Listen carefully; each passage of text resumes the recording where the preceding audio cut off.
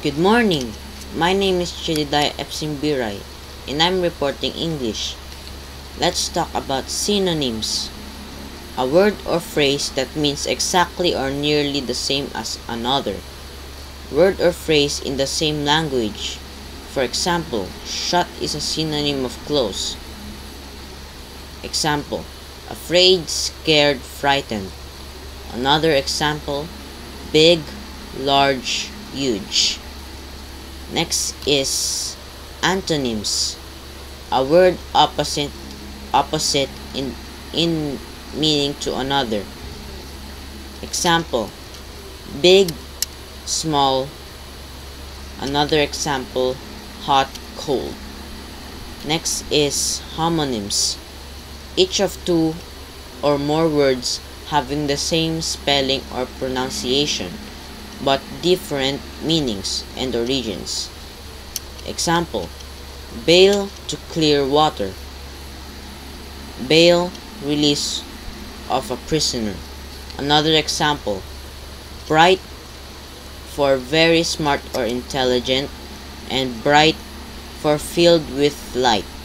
Next is heteronyms, each of two or more words that are spelled identically but have different sounds and meanings, such as leer meaning rip and leer meaning liquid from the eye. Example, sentence, close the windows as the storm is getting close. Another example sentence, I'd like to present you with a birthday present. The close is the heteronyms and the present is the heteronyms. Next is complete subject. The complete subject is the simple subject and all the words that describe or explain it. A complete subject is all of the words that tell whom or what a sentence discusses. Example, simple subject.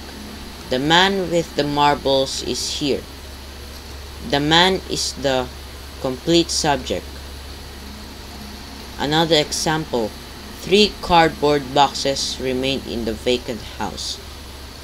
3 cardboard boxes is the complete subject. Next is complete predicate. A complete predicate consists of both the verb of a sentence and the words around it.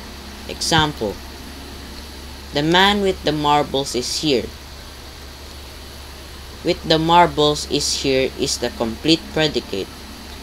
Another example, the cardboard boxes remained in the vacant house. The remained in the vacant house is the complete predicate. Now let's have an exercise.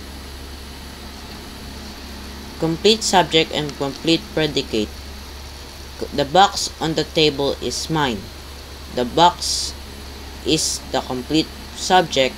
On the table is mine is the complete predicate. Another example.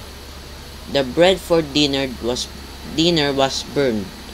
The bread is the complete subject. For dinner was burned is the complete predicate. That's all. Thank you.